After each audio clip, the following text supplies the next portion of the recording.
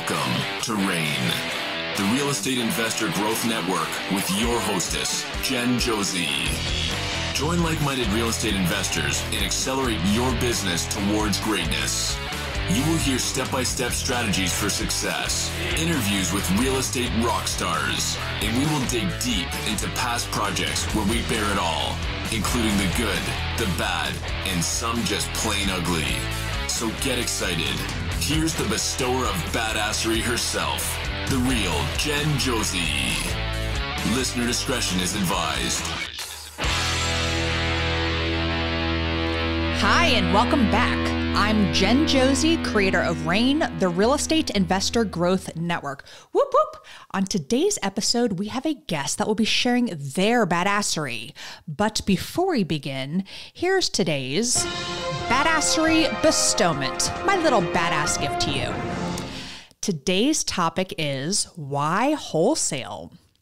In real estate, wholesaling is a short-term strategy where an investor gets a property under contract, typically below market value, and then assigns that contract to another investor for a profit.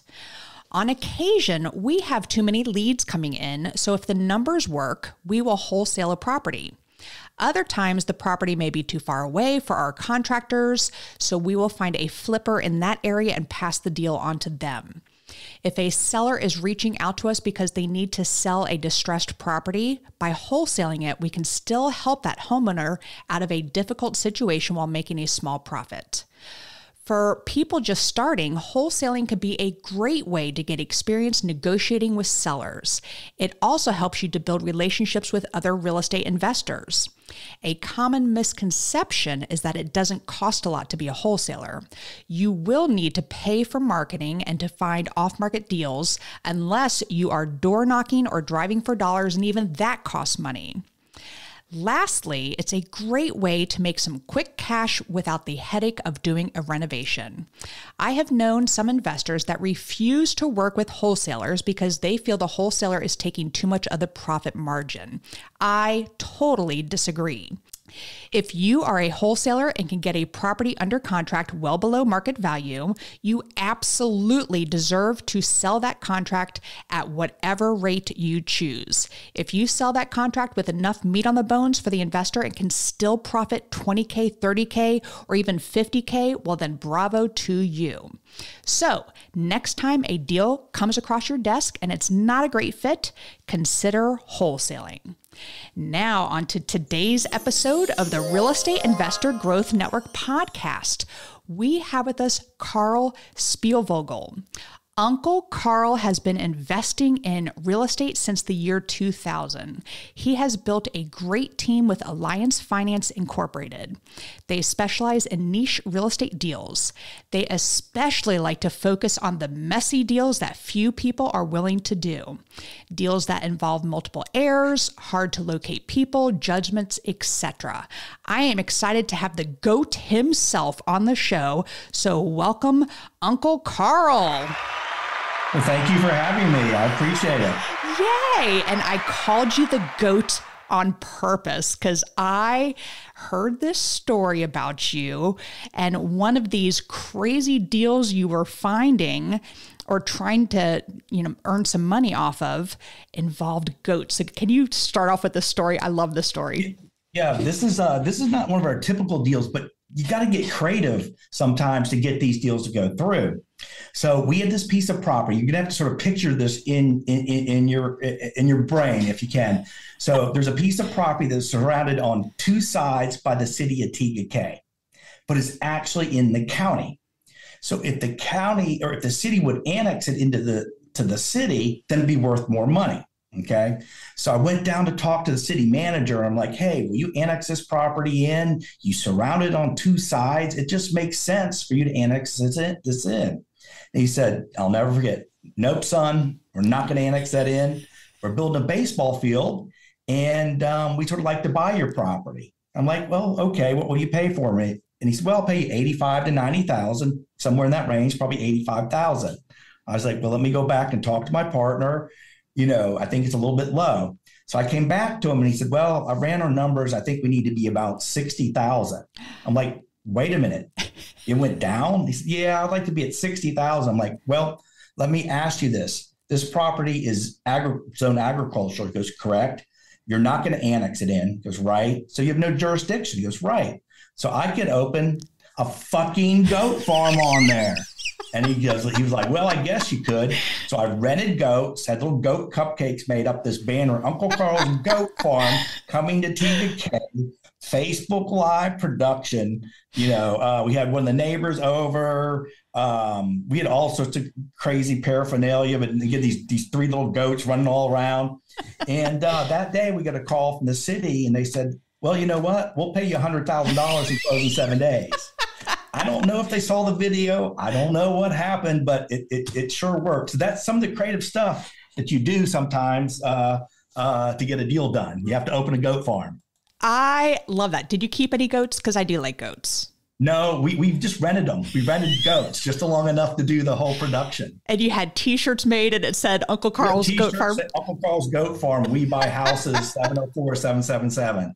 So, oh my goodness. Now I know you through a mutual friend, Terry Thayer. And I just remember you being on a call. This was a couple of years back. And you had your 704-777-7777, right behind you. And I was like, man, that's a vanity number right there. And just quickly tell, because I coach students and I tell them, don't even bother with vanity numbers anymore. It doesn't, people are going to be pushing a button on your website regardless, but man, that one really stands out. So tell us about the vanity number. Well, I went to a guy's name was John Ulmer. I think he's out of prison now, but anyways, he's a real estate investor. But anyways, he said, you need to have easy to remember numbers for your bandit signs. Now, I used to drink heavily. I don't anymore. So one night after 10 beers, I called up 704-777-77. I'm like, hey, I want to buy your phone number. The guy's like, dude, you sound drunk. I go, I am, but I do real estate and I want to buy your phone number. Like, okay. So he sold me the number for $450. Wow. But I found out why he sold it. It's like a taxi cab number. So taxis all night long. Prank calls, people put it down for the employment. It just rings like crazy with all sorts of bogus. People call up asking for God. I mean, it's just nuts. But and I had an attorney offer me $110,000 for it the other day, wow, which I turned down. But it does help. It's a vanity because you see it on the bandit sign, you're going to remember that. So yes, and it gives you instant credibility. So that's why we bought it. So absolutely. All right. Well, we're not talking about goats or vanity signs. We are talking about your top 10 deal strategies that we are going to share with the listeners today. And these are some great ones. And I agree 1,000%. These are messy deals. And I am one of those I don't like to get too involved in it, but I just remember you are going for everything here. So the first one that you like is, but okay, before we get into this, Karl, how rude of me. Yeah. Give us a little background how you got involved in real estate. I didn't realize you've only been doing this since 2000. And I say that only, I mean, that was 23 years ago. It feels like, 10 years ago, but how'd you get involved in real estate? Well, a friend of mine said there's a guy named Ron LeGrand, and he's teaching this really cool real estate stuff. So I went to his course. I got hooked. I'm like, this is great stuff. And the time I had some Subway sandwich shops, which I hated. Oh my God, it was miserable. So I ended up selling my Subways and went into real estate, after listening to Ron LeGrand. So that's sort of how I got started into it. And then we started learning that we'd run into these messy deals with heirs, with judgments, with different problems, and we started just working through with the attorneys how to solve them. And over time we became experts, at these type deals. And these are deals that everyone would walk away. Like someone said, oh, you can't close because there's judgments. So I'm like, why? Well, you got to deal with the judgments. So well, what can we do? And finally learned that I'll just jump right in here. Judgments, you can buy the judgment, you can discount the judgment, you can pay to get it released, or you can wait till it expires. Okay. Most judgments are good for 10 years. Give me an example of a judgment.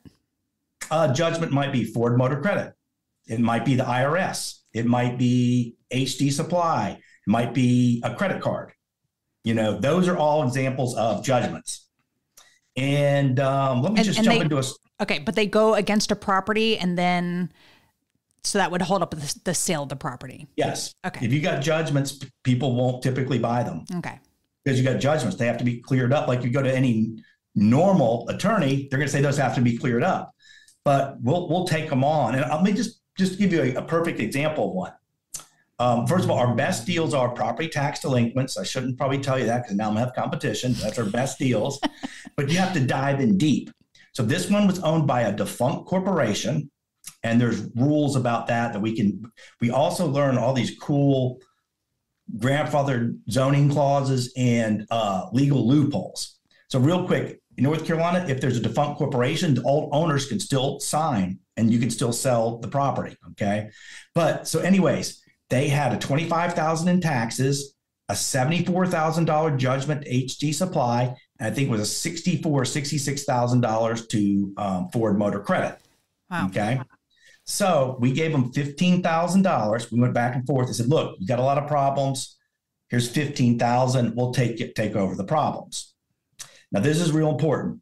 Taxes are always in first place. Then HD Supply got clocked first. That judgment came in first. Ford Motor Credit's in third position. It's important to know the positions. So all we did is we just called HD Supply up, skip traced them, called them up. I said, hey, I'm Karl Spielvogel with Alliance Finance. We want to buy this judgment. And they're like, well, how much will you pay?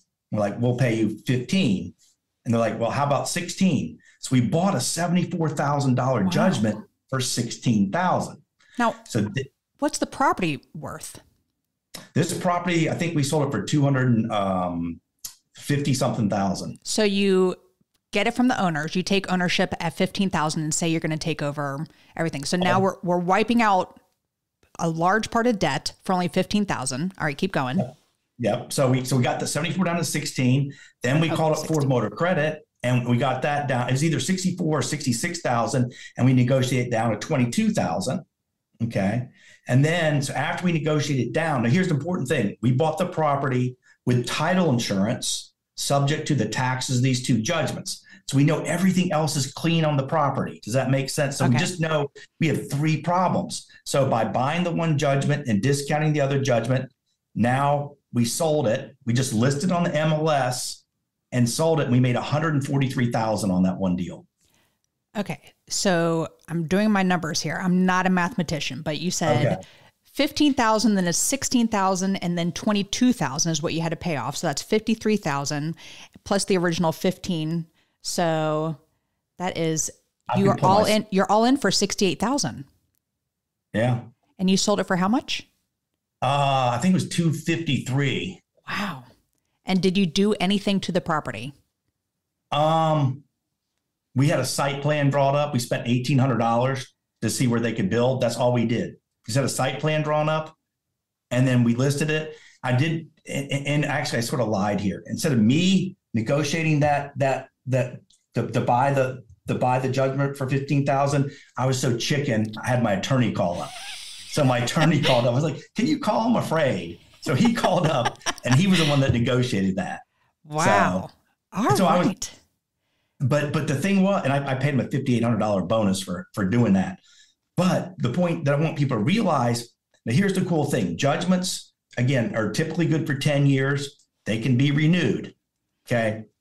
Now they only renew against the person. So on this thing, this is big. So what we could have done on this deal, these judgments were 7.5 years old. I could have waited 2.5 more years and the judgments would have expired. Wow. And we've done, I'll tell you about a couple of deals like that. That is mind-blowing. And then here's another thing about judgments. Typically, people like Ford Motor Credit, HD Supply, they are dumbasses. They don't even realize the people at property. They try and collect, but they could take them 30 seconds and say, oh, they own this property. I'm secure. They don't even do that. Wow. So I know that they're not, because technically they can foreclose on the property. Okay. But Ford Motor Credit doesn't. HD Supply don't. They just try to collect on their judgment. And the sellers are getting $15K in their pocket to start fresh somewhere else. And they were going to walk away from it. We create the equity by working with the judgments. That is fantastic. And is this nationwide? Like, how do judgments, do they differ from state to state? I think they can a little bit, but it's all basically the same. Okay. There's a whole ton of money that we do a lot of deals with these judgments, again, where we buy them, we let them expire, different things like that. That is awesome. I got to check that out. Do you just stay over there in Charlotte so I can like hoard the Raleigh area? You're going to need to call me you can't do this by yourself. You need special help.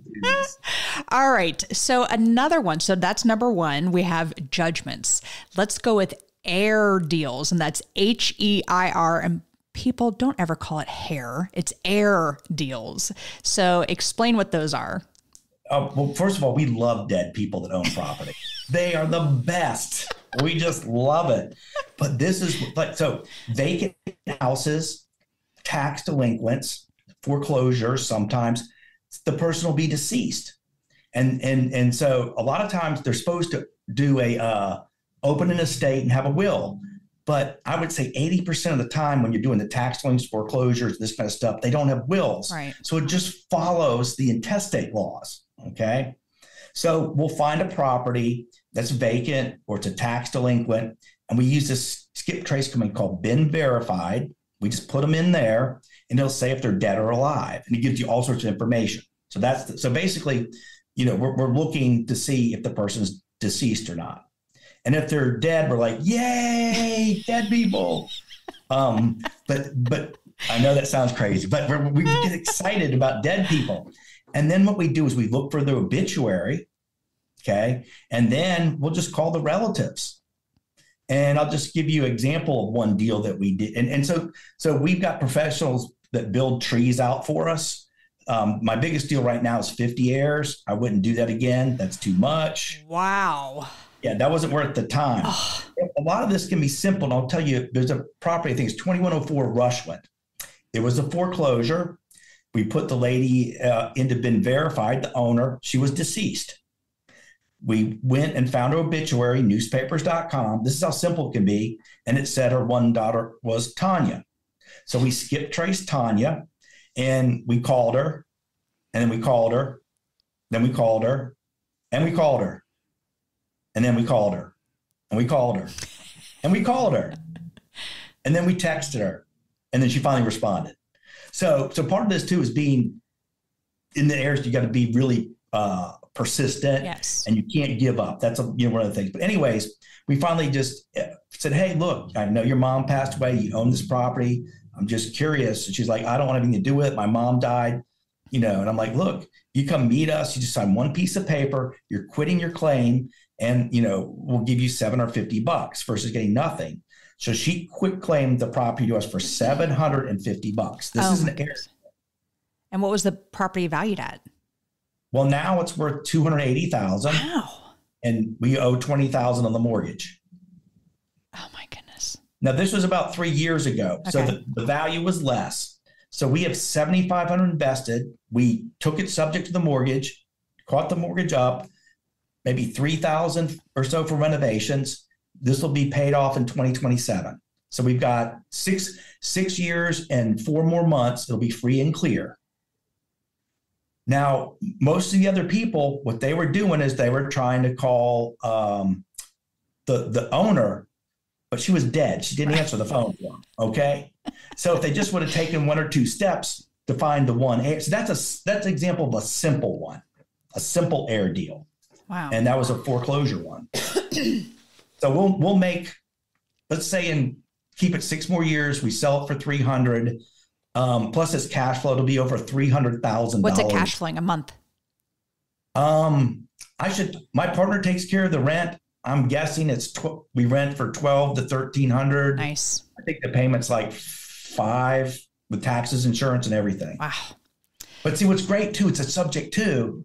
So we just had to reinstate it, and we're paying all principal now versus, because amortization works, you pay interest more in the beginning and principal in the end.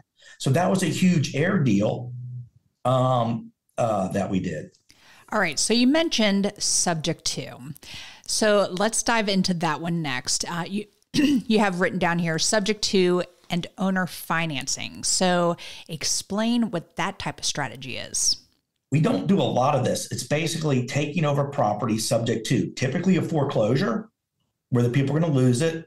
You give them some money, and then it's just you're basically taking over the mortgage, paying them out whatever the reinstatement is, and you own the property, but the mortgage stays in somebody else's name. Right. Okay. And what's so great about this is you're not having to borrow, and typically these are paid down or been paid on for years. And again, if you ever look at amortization schedule, you're paying mostly interest in the beginning. So they're paying all this interest. So if you take something that's been paid on for 10 years, they may have paid 3/4 of the interest for you.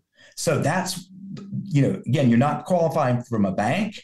You are just simply taking the mortgage over where they paid a fair amount of the interest.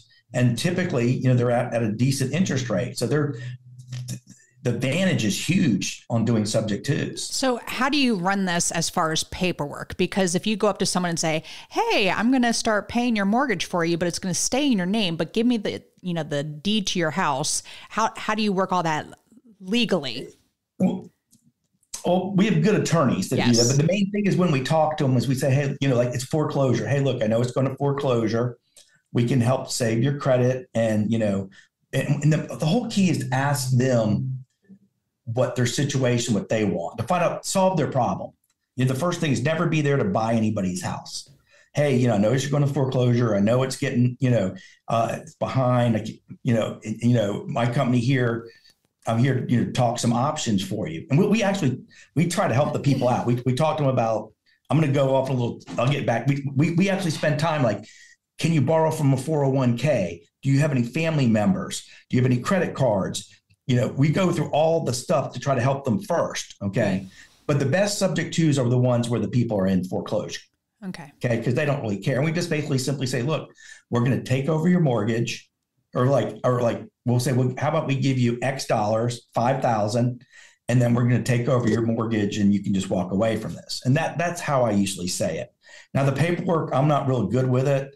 I do some chicken scratch, get them to sign, and I give it to my attorney and he makes it right. Because I'm just wanted you to elaborate on it, because a lot of people first hear that and they're like, how is that even legal? But yes, attorneys are included. They're involved. It's written up, and the bank is happy because you're making payments. You've got them current on the loan. And so it's a win-win for everyone. So part of this one here, you also talk about owner financing. So do you want to touch on owner financing real quick? Yeah, I've only done a handful of these deals. I have friends that do this, but here's where you make the huge money. Okay. I've got friend Avi and Melissa Hall here in this, and this is what they do. They'll take over foreclosure, and let's say it's been paid on 7 or 8 or 10 years. They'll take it subject to, then they'll find what's called a penalty box buyer, somebody with some credit issues, or they may not be able to qualify for some reason. And then they'll sell it to them probably at full market value or a little bit more, get a down payment, and then they'll finance it at, say, 9% interest. Okay. So what you're doing is you're arbitrating the difference between you're charging 9 and you're probably at 4.5. Okay. Plus the fact that you paid most of the print, and then they'll put it on a 30-year AM. So basically the average deal like this is like 150,000 plus on the average deal, because you're taking over payments where the interest has been paid, right? Or most of it. And then it's been paid down, and then you're starting back at 30 years, you're being the bank and you're financing to somebody else. And those deals are huge. Wow. Oh my goodness. And we are only 3 in on this list of 10 here. So I am loving this. All right. So another one on here is creative subdividing. Oh, I love this. This is one of the things that we look for double lots, triple lots, a lot of stuff on the GIS. A lot of people think, oh, I just got a bigger piece of land. And GIS, listeners, by the way, is the Geographical Information System. And every county has one. You can search for, just put in your county and put in GIS, and it will pull up information about the parcels, et cetera, everything within your community. I'm sorry, keep going. Yeah, so we use our GIS to look for double lots, triple lots, and we use a lot of legal loopholes in the zoning code. We've learned a lot of stuff, like there's some lots that don't look like they're subdividable, but we can we got a magic Uncle Carl trick we did. So they look like they're one thing. I'm not going to exactly say it. So we get a lot that people think, oh, this one lot, and we can make it into two. So that's the creative subdividing. And here's another example too. This you have to visualize it. We had this one lot, R4. You need 60 foot of frontage. Okay, so you need 60 feet. This lot's 100 feet. So how much feet are you short? 20 feet? 40. 20. Wait, say it again. You need 60 and you have 100. Right. So you need another 20 feet. 60 plus 60 is 120. To make two. Gotcha. Yeah, to make two. We're always trying to get creative here. So we bought this one lot, and then long story, we're going to try to buy the other lot next to it was 100 foot. So we would have bought that. We could combine both of those and get 3 lots, right? Right. So we tried, and again, the guy on the left was a New Yorker, and we know how they are, so they didn't went nowhere. And other people on the right, we couldn't get them to do anything, but we figured out there were zoning laws if we bought 20 feet by 30 feet. So picture this, 20 feet of frontage by 30 feet back. So that's what's 20 by 30, 600 square feet. Okay. From the neighbor, and we combine with our lot, then we could re-subdivide it. And I got slides I can show you. So we bought 20 feet from a neighbor, 20 feet by 30 feet, combined it to our lot. Now we have 2 lots. So it has to go so we're talking about road frontage here. It has to be frontage. And but it has to go 20 feet back as well. 30 feet back. 30 feet back. Got it. So, yep. Wow. So it's like we actually paid them $20,000. So did the New Yorker give you 600 square feet? No, we told him to go to hell as a New Yorker. So we had to buy from the other people. Okay. So I'm sure there's some nice New Yorkers out there somewhere. Yes, there are. So I hope people realize I'm kidding. But anyways, yes. But that's the kind of stuff we look for. So we spent $20,000 and we increased our value $40,000. Wow. But that's just, we have another one. You're going to have to, I wish I could show you. Well, just pictures in your mind. We got this one lot we bought for $62,000. Then there's another lot in the corner. We bought that for $168,000. So we bought one lot. We bought the other lot. We went down to zoning, and we knew that they said we could face the other road and subdivide it into 4. So we had one lot plus one. We added them together, and then we faced the other road, and we ended up with 4 lots. Does that make sense? So you're increasing the road frontage. The road frontage on the other side. Gotcha. I should. But anyway, so that's the stuff we look for. We made $166,000 on that one deal. And so, are you buying just land, or are you buying property that has houses on it? We do both. Okay. We do 70% of our business is land. Wow. I love it because people are not attached to the land, right? And it's easier to sell. And we've learned so many creative ways. Like we're always looking at what if we buy this and do this and put them together? How can we subdivide them and get extra lots? Another thing that's cool that we do, we also do. So that's sort of the creative subdividing. Well, I got some, like one time we bought this one lot, we found out that we could subdivide it into 3. So we ended up cutting it up. So there's all sorts of great things like this that if you learn that and the zonings, that you can make a lot of money, subdividing stuff and combining with other stuff and re-subdividing it. It's like a puzzle. So we have a property just north of us that the house was built in the center of 2 parcels. So we have a renter in there right now. The gentleman who passed, dead people, yay. Yep. So we got this property and he was disabled. So it had all the bars and everything. And this renter is also disabled. So she needed those things. It was a perfect fit for her. But the house is not in the best of shape. So as soon as she moves out, we're going to tear it down and build 2. But what I'm thinking is because there's a very large road frontage there, I wonder if we can even divide it into 3. Yes. So take a look at it. And I love that. Some really great surveyors and that help us figure out how to do this stuff and the creative stuff. This is fantastic. I'll tell you another, this is, another really weird piece was a piece we had that was zone multifamily 22. And my surveyor looked at it and said, look, we can only get 1 duplex and we couldn't buy any land. The other has a habitat house. Other people couldn't sell any of their land. And like, there's no way to buy any other land. I'm like, oh man, there's gotta be something here. He goes, you're short. You can't put another duplex. I'm like, well, what about a house? He's like, Oh, that's a good idea. So we were able to subdivide in an L shape and carve out just enough so that we could get a house on there. So we went from only being able to put a duplex. Now we can carve out, we couldn't do two duplexes, but we could carve out just enough to do a house. So now we just created extra $50,000 in value. Wow. By looking at it differently. So changing it from 2 doors to 3 doors. 2 doors to 3 doors. Wow. Yeah. All right. Yes. Well, this is fantastic. I could talk to you for hours on this. So let's keep going through this list here. You have using the GIS system. I think we pretty much already kind of touched base on that. Yeah. Anything else you want to add about using the GIS system? We look for houses with extra land that we can subdivide off. We got one right now. This is actually foreclosure in Bessemer City. It's a house that we can subdivide 3 lots off. So we're going to create extra $90,000 in value by subdividing the lots off, fixing the house up, selling it. And we're only going to make about probably $30,000 to $40,000 on the fix of the house, but we'll make the money in the land.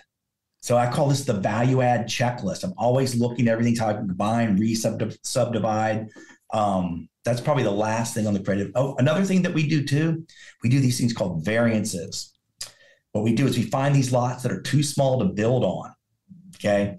And then we hire a variance attorney, and he takes it through the Board of Adjustments, and we just have to show some kind of hardship. Now, these have to be lots of record from back before 1990 or something. I don't know the exact amount. So this is another value add. And basically, they're allowing us to bring the setbacks out more so we can still build on it. So we're taking something unbuildable and making it buildable. Oh, wow. We bought this one lot for $23,000.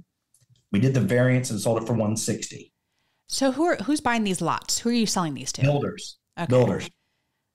And these are mostly in your area, or? Yep. Wow. Yep. These are all we've done at least 12 to 15 variances.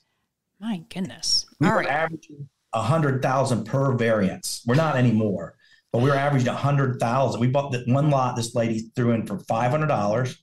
We did the variance and sold it for $95,000. We bought another one for $12,000, did the variance and sold it for $140,000. Oh my God. So this is it's a little niche that we've learned that we run with.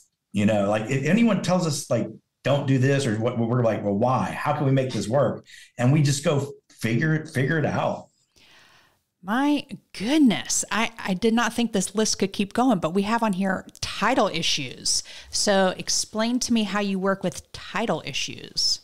I guess title issues are usually, that's a good question. It's like maybe the property, like somebody was married and then just the husband signed and you might have, and or there's multiple heirs, you got to go back and get signatures to clear up or, trying to think of most of our title issues are with heirs and buying out the heirs shares and clearing those up. But it could be anything from like there's judgments on the property to they missed a signature from a husband one point or was deeded from the wrong person or something like that. It's like a clouded title is what they call it. A clouded title. Okay. Yeah. And we like those because we usually can clear those up. Yeah. A lot of people hear that and they run. So interesting. And who does this investigation for you? Like who? We get the title report back, okay. Find out what the problems are, and we just take them one by one.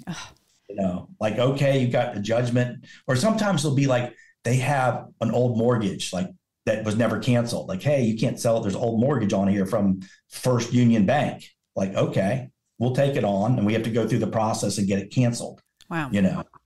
I mean, just whatever comes up, we find a way to fix. All right. So for time here, I want to get through this one that seems very interesting to me, but utilizing grandfather zoning codes and legal loopholes. I'm sure that one is loaded. So what is going on with that strategy? Legal loopholes. In North Carolina, if someone's been passed away 2 years, you don't have to open probate. Sometimes, and that makes it a lot easier because probate takes time. You have to advertise for creditors. Sometimes stuff come out in the woodwork. So this is a great thing to know. Now, talk to your attorney. I'm not an attorney. All those disclaimers. If you die because something I do, it's not my fault. Okay. So, Karl, let me ask you a quick question on this, because I actually ran into a situation where a gentleman was living in his mother's townhome, and she had passed 2 years prior, and he was living there the whole time, but did not pay anything. Nice gentleman, just he didn't pay the HOA, he didn't pay for the mortgage, etc. But it had hit that 2-year mark, and it was something where I hit a wall. I was trying to do the subject to type financing for it, and we just couldn't make it work. I had an attorney. Actually, the attorney is out of Charlotte, and I just can't remember her name off the top of my head. Who does a lot of subject to deals? Attorney in your area? Do you know who I'm talking about? No. Stephanie Cooper Law. I think, yeah, I've heard of them. Yeah. Okay. She was great, but there was just too much was owed. It was upside down. Like we couldn't get it to work. But do you have any suggestions on maybe, because you're so creative with this, a step further that I could have done and helped this gentleman? Was he the only heir to the property? He was the only heir to the property. Okay. Because someday, well, he could have just quick claimed it to you guys, and you could have taken it subject to if there's enough equity. It was like 2 years and a month. So it was no longer, it ran out of that probate. Well, you don't need open. Was probate open? No, you don't need open probate. Okay, good. You don't need open probate. You just, or you can even get the deed signed before then and whatever, but you just can't get title insurance to about 2 years. And then the HOA was the one who started the foreclosure process before the mortgage company. And it was a massive number. So I was told, oh, you just negotiate it down, and we couldn't even work with them and I too was scared and said, Stephanie, Mrs. Attorney, can you please do the phone call for me? So she did as well, because I said, I'm scared. And we couldn't get them to negotiate a number down. So it just, number-wise, it didn't work for us. Yeah. So that's one example with if the numbers don't work, okay. Simply you could have, we'll run title on the heir, make sure the only heir. You have to get these things called heir affidavits. Someone has to sign affidavit saying that they are the only heir, But he could have just simply quick claimed the deed or general, whatever the deed to you, and you would own the property. Interesting. You don't, yeah. Right. And speaking of heirs, let me go into I'm going to go a little bit to excess proceeds and a little bit about buying partial interests. Okay. So a lot of times there'll be some heirs, okay? And maybe be like, let's say there's just a brother and sister. Let's keep it simple. Well, let's say you buy the brother's share out, okay? We had one at 40-something 09 Bank Street. We bought the brother's share out, okay? So we bought half of it, right? Now the other half was owned by his sister, who was crazy. She's holed up in a house without electricity and water. And the brother told us that she liked Kentucky Fried Chicken, fruit baskets. So we left her for Kentucky Fried Chicken, fruit baskets. They would disappear, but we couldn't get her to come out. So anyway, so we own half a house. So what do you do in those situations? You own half a house. What are you going to do? I have no idea. You saw it in half. No. What you do is, that was cheesy. You have two different options here. It was tax delinquent, right? We could have let it go to the tax sale. And since we own half of it, we would get half of the excess proceeds. So let's say the tax sells $10,000 and it sells for $80,000. We can legally collect $40,000. Now there's a lot more stuff. You have to check judgments. It's more complicated than that. That's the simple version. Okay. Or you can do what's called a partition sale. So now we own half of it. The court will go to sale at the court. The highest bidder will get the property. And you own half of it, you get excess proceeds for that. That's a partition sale. So when we're buying out, like we build a family tree, we want to try to get everybody, but we don't care. If we get half of it, we can do a partition sale or let it go through and collect the excess proceeds. Okay. So we have multiple exit strategies. And you know what gets even cooler sometimes? We run judgments, and sometimes we'll buy the judgments against the heirs, or the judgments against the property at a discount, or we'll buy it with all that stuff and we'll wait till they expire.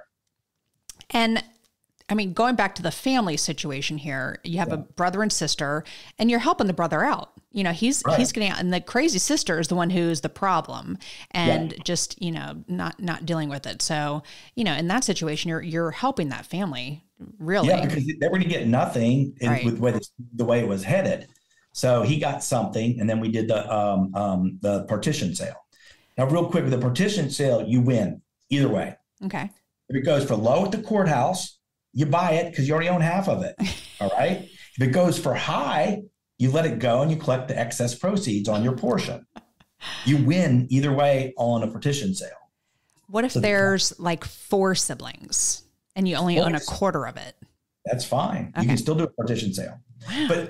But the way we do it is we give them 2 options. One is we'll give you X dollars to buy your share out, or we'll give you like $100 to get us the deed, and we'll pay you more when we're able to monetize the property. Oh my goodness. My brain is on overflow right now. I think we have hit most in this list here. Did we do the grandfather zoning codes? That's some of the stuff I'm going to keep secret, but there's some really good stuff out there that just know that we're able to split lots sometimes you don't think you can split by using some of these older grandfather zoning code. And I can't show people that because that's too valuable. Well, but let me tell you one other deal about a judgment. Okay. So this is where creative subdividing comes in. There's this property, it's 3 pieces, but 2 of the pieces could be subdivided. That there's 2 up front, so they could be subdivided into 3. So we can create an extra $70,000 in value on this deal. So again, we just look for stuff. I call it the value adds. Okay. And then we just skip and call the people. So we did have to negotiate this deal for a year. It'd be too much to go into, but when we pulled title, the guy had a $700,000 judgment. Woof. We're like, dude, we have a little bit of a problem here. You got a $700,000 judgment. And we went through it. And I said, you know what? We went back and forth. And I said, I tell you what, I'll give you $69,000 for these three pieces of land, and I'll take over dealing with this judgment. He's like, okay. So I was a little bit nervous, but this is in October. The judgment expired in February. Only had 4 more months. And it was a defunct bank that's assets have been sold off. Oh, so I knew I had nothing to worry about. So what we did is we bought it, paid cash. Now, some people be scared. We got title insurance subject to that one judgment. And then 4 months after that, the judgment came off and we were able to get title insurance because they expired. Why was it so high? Why was the $700,000? It was for some other property or something he'd done somewhere else and defaulted. And then all the interest and fees that added up for years and years and years. And even though there was never a lien against, there's never a mortgage against this property, but because there's a judgment against him and his other stuff, it attached to that property. So it's something he had to deal with. Because it attaches to the person, not to the property. Well, the person when they own the property. Right. So this judgment was there. So now, could they renewed it? They could have, but it's already in my different company's name. Right. So it only renewed against him. Okay. So I wasn't worried about it. And it was a defunct bank that their assets have been sold off. I knew nothing was coming back. But the reason we really wanted this property is we took a little bit of a risk there. I know some people be like, you shelled out $69,000 for the $700,000 judgment. Yep.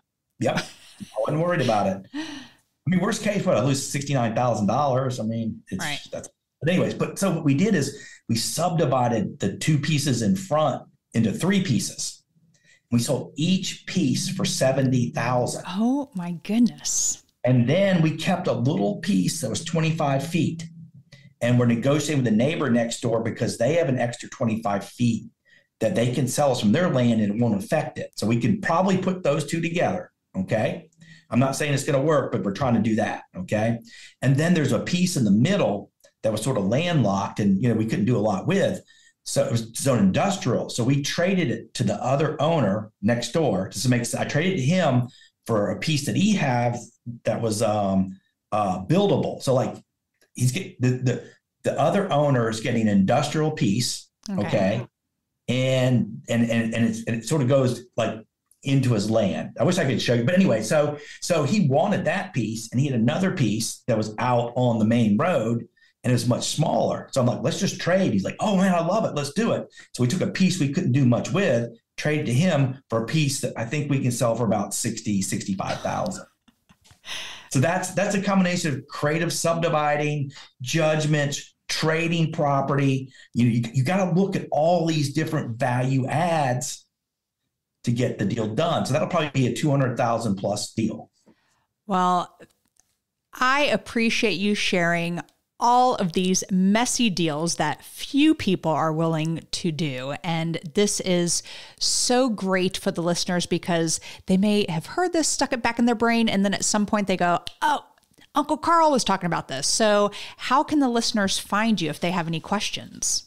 Well, if you forget my number, you can always call and leave a message on 704-777-7777. I should have started there, shouldn't I? Yeah. Or I'll give you my personal phone number, but text me.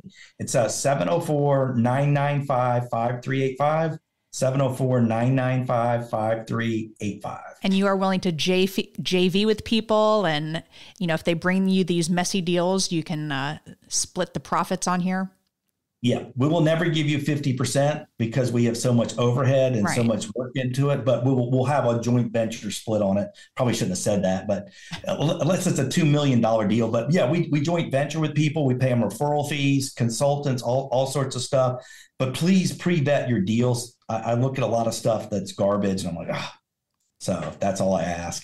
Well, Karl, thank you so much. And you heard me at the start of this episode, and I gave a badassery bestowment. Do you have a little bit of advice that you can share with the listeners? One of the things is be curious. Okay. And when people say you can't do it, say why. So people say, you can't do this because there's heirs. Why? Well, they all have to sign. Why? Can I buy part of it? Well, I guess you could. You can't do this deal because of judgments. Well, why? Well, they have to be paid off. Why? It's just like, and so another thing is, ask why to find out the reason. And another thing is reach out to experts. The reason I learned about the variance thing was I reached out to a specialist. I've got a great surveyor who can help me come up with creative stuff. I got a lot of these different things. So reaching out to experts is a really good thing. That's why I am very, very smart. Because I have experts that tell me what to do, not because I'm smart. Does that make sense? Well, I think you are so smart, and I appreciate you sharing your wisdom here on the show. And the second half of the podcast is what makes Karl a badass, which clearly you are. And I use the acronym BADASS, and the first letter is B for book. What's a book that's made a huge difference in your life? There's tons of them. I think Who Not How is a great book. Oh, yes. That's a good book. It's like, who can help me with this? Right. It's reaching out to the zoning person, reaching out to the expert. So I like Who Not How is really good. I like Decisive by Chip Hardy and I think it's Dan Hardy. I think that's who trying to think. I have like 324 books in my Audible.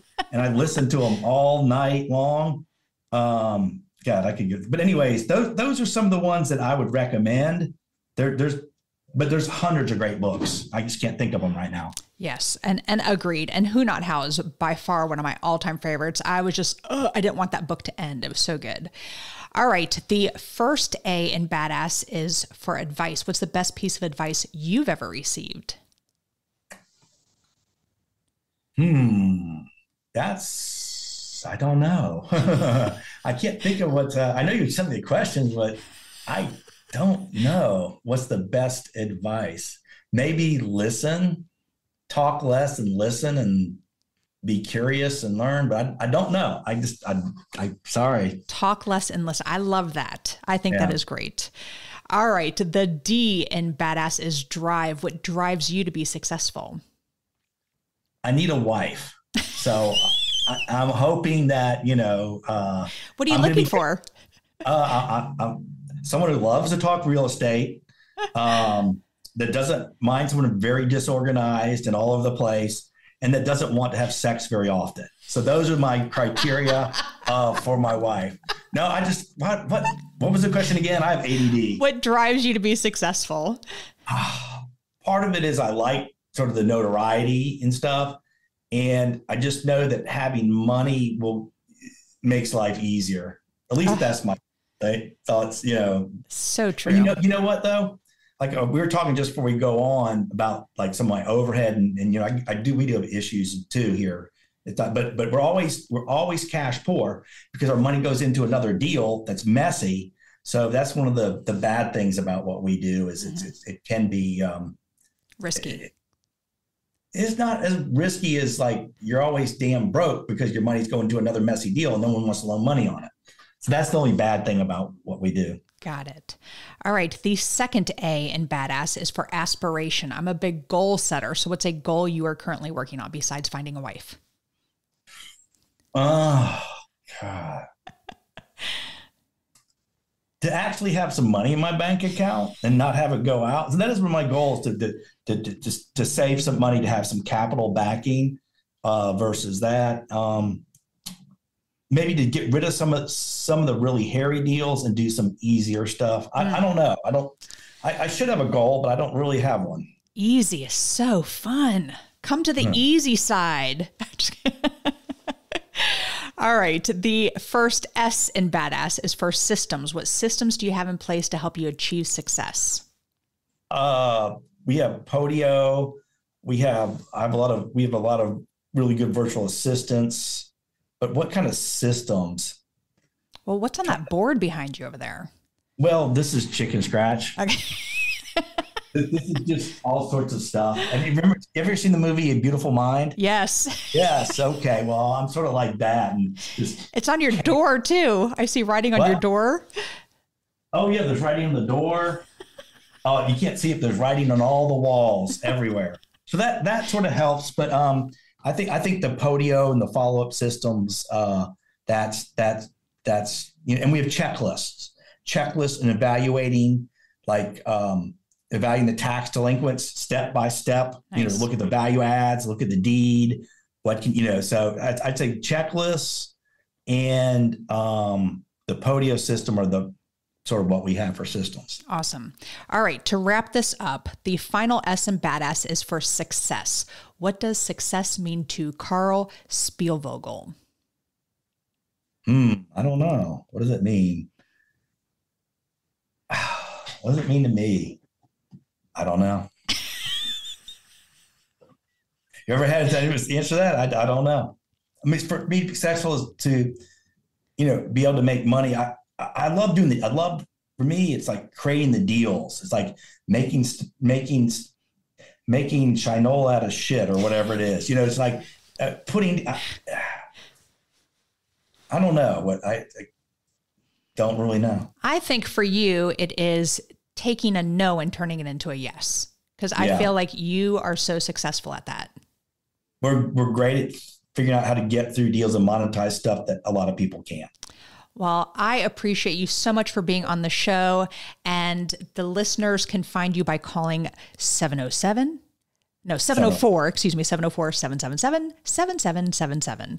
And ladies, check out his photo on the cover of this podcast and check him out, which, by the way, I need your headshot so I could finish this episode here. But thank you, Karl, so much for being on the show. It's been such a pleasure. Man, you have some great nuggets on here. So thank you very much.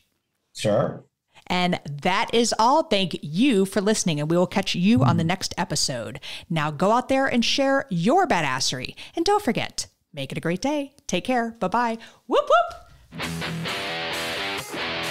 Thank you for listening to RAIN, the Real Estate Investor Growth Network. Be sure to subscribe on your favorite podcasting platform so you never miss an episode. If you need more badassery, you can follow Jen Josie by visiting therealjenjosie.com or become a member of RAIN by registering on rainmastermind.com.